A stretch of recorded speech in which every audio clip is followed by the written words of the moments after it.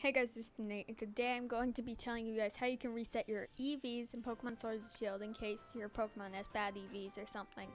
So you're going to want to warp to the Fields of Honor in Isle of Armor.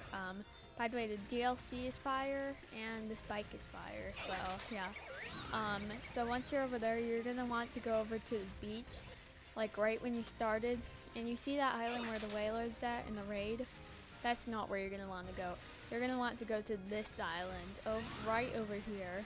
So, yeah, this is a, in the workout sea, but you can't really fly here, so you just have to start here. And once you get over to this island, you're gonna want to talk to this lady right here. She's gonna say, when you touch clear, clean sand, it can help cleanse your memories of the toil you've been through.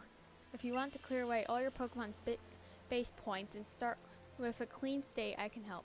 Give me 10 pieces of Armorite ore, and I'll cast a spell of sand on the Pokemon you choose. Now I don't have 10 Armorite ores, I haven't actually done it yet. But that is how you can reset your EVs, aka effort value.